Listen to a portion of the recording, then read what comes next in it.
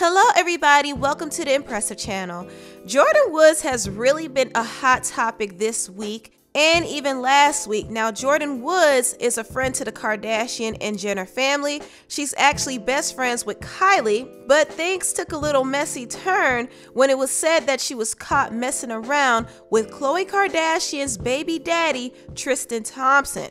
Ever since then, Jordyn Woods has been getting dragged left and right. She has been getting bullied by Jenner fans, and she also has been dragged in the media. Not only that, Khloe Kardashian has been liking shady tweets about Jordyn, and Khloe's friends and associates have been going out of their way to diss Jordyn. And I'm going to talk about that later on in this video. But as you can see, Jordyn has been made out to be the villain, while Tristan Thompson, who should have known better, is going scotch-free. And Khloe Kardashian doesn't seem to be taking any digs at him.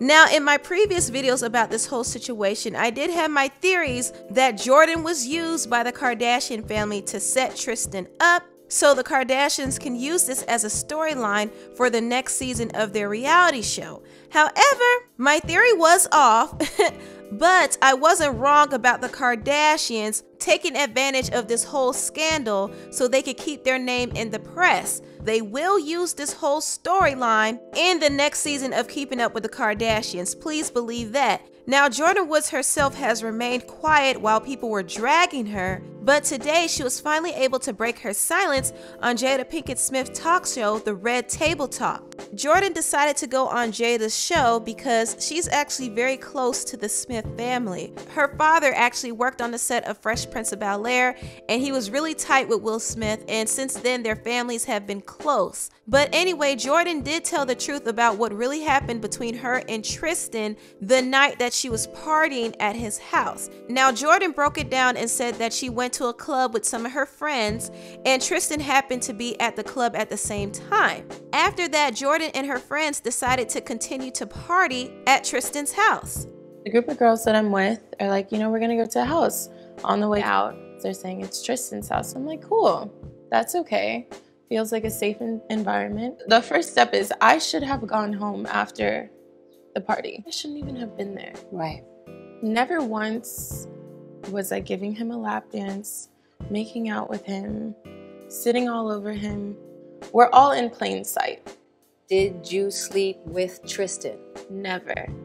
Got it. Never a thought, never a consideration, never happened, and never will I. You guys didn't have a relationship for a month prior to this? There's been no relationship. Okay.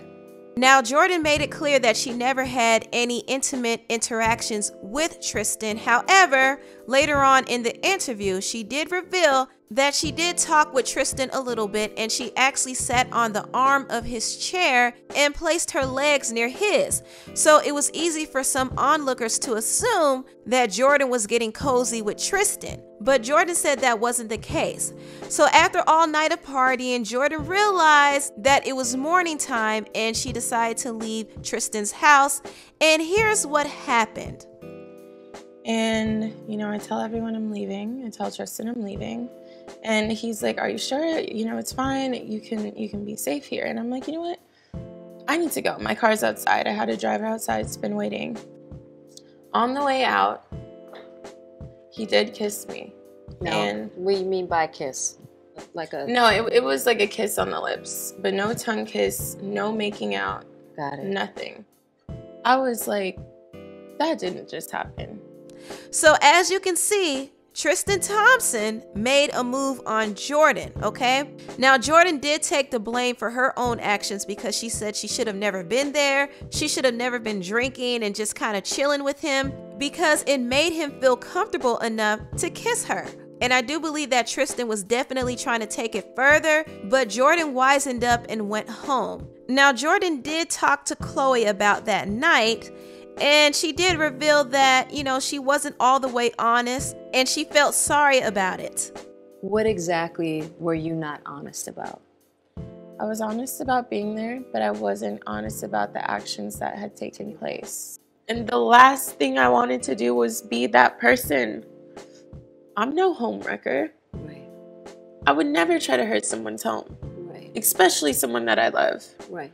Jordyn also talked about being bullied by the media and being bullied on social media, to the point that she and her family can't even live normal lives anymore.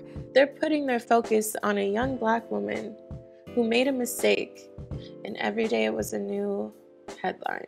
Every time you refresh the page, it's another person bullying me or wishing death upon me or telling me something like, your father deserved to die. Wow. We can't leave the house. My brother can't go to work. Like, my sister can't go to school. She's 12 years old. Jordyn has been through it, child. She has been through it. But you know something? I do have to give Jordyn props because she has taken full responsibility of her actions. She didn't throw anybody under the bus. She didn't shade anybody. Even though some people who was close to her decided to go on social media and shade her. And I'm going to get into that in a minute. But I do applaud Jordyn for her maturity. And I overall am glad that she had a chance to tell her side of the story, because I didn't like the fact that the media was trying to smear this young woman's name. And I have a bone to pick with a few people, starting with Jason Lee. Now, Jason Lee is a famous blogger, and he runs the blog Hollywood Unlocked. In fact, he broke this whole Jordyn and Tristan story, and he went on the talk show called The Real and threw some slick shade at Jordyn. So what happened over the weekend apparently is Jordyn Woods was spotted out applying for jobs. You know, everybody needs to work out here, especially since she got kicked out of Kylie's back house. So she's out here looking for a job at Sir. What's Sir for people? Sir is a restaurant in West Hollywood, so she's gonna be a server. Now, Jason Lee, sir, you are messy, okay, for trying Jordyn like that. Now, first of all, Jordyn has several businesses. She has her own eyelash line called Allure, which is now selling in Ulta Beauty. Also, she has her own athletic clothing line called Second Nature. On top of that, she gets paid big money to promote brands on Instagram, and she also had a collaboration with Too Faced. So Jordyn is out here making some real money, okay? She is not applying for a job at a restaurant. Jason, you were being messy. Another person who was being messy is one of Khloe Kardashian's lapdogs, Larsa Pippen. Now, when Larsa found out that Jordyn was going to be on the Red Table Talk, she said this: "Can't wait to see which version of her story she tells. Hope it's the same she told Khloe Kardashian when she checked her." Now, Larsa, weren't you cheating on your husband, Scottie Pippen, with the rapper Future? You should just mind your business and handle your divorce. And Malika, I got a bone to pick with you as well. Now, Malika has been the most vocal about this situation because Khloe Kardashian is her best friend, so she kind of has been Khloe's mouthpiece on social media. And she has been throwing a lot of shade. Now, I was cringing at this pathetic video of her riding around in a car with Kim Kardashian, singing songs that were obviously throwing shade at Jordyn Woods.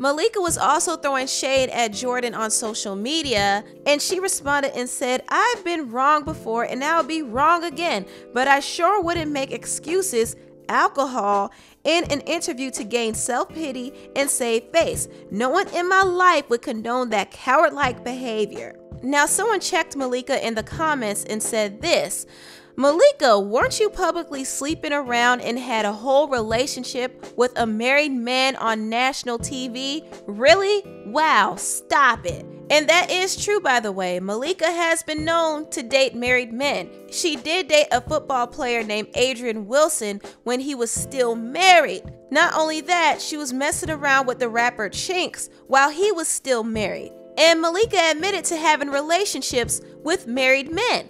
I was even married, like living with one of my exes who was married. We were living in a house together. They were separated. So a part of me says, no, I'll never do it again. But I really do follow my heart.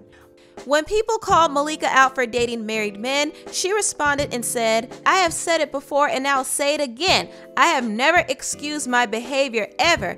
I choose to believe what I wanted to believe. I was wrong for that. Wrong is wrong. I'm not excusing myself or anyone else. I made my bed, so I had to lie in it." Trust, I took my L. It's called being an adult, and I sure did not ask a soul to fight for what I believe in or bully anyone else. Now, I don't have an issue with Malika being honest and open about her being a homewrecker, but still I find it hypocritical for her to judge Jordyn Woods while knowing her own past. That's what I don't like, and they're all doing this to defend Khloe. And I have the biggest issue with Khloe in this situation because Khloe decided to hop on Twitter and drag Jordyn after she gave her interview on the Reg Table Talk. She said, "Why you lying, Jordyn Woods? If you're going to try and save yourself by going public instead of calling me privately to apologize first, at least be honest about your story. By the way, you are the reason why my family broke up. Tristan is equally to blame, but Tristan is the father of my child. Regardless of what he does to me, I won't do that to my daughter. He has been addressing this situation privately. If Tristan were to lie publicly about what conspired, then yes, I would address him publicly as well." Now, Khloe, you need to sit down somewhere. You need to sit down somewhere. You and Tristan's relationship is toxic. He has been cheating on you in public multiple times, and you still don't hold him accountable. You have the audacity to blame Jordyn for breaking up your family when your baby daddy has been acting single throughout your whole relationship. And you want to drag Jordyn after Jordyn cried for you on that table and said that you didn't deserve to be disrespected? She doesn't deserve this either. Right. You know, people have even dehumanized her in this situation to where they can't feel for her. Right. What is the purpose of going after her? To stir up more drama? To stir up more publicity for yourself and for your reality show? Girl, stop the nonsense.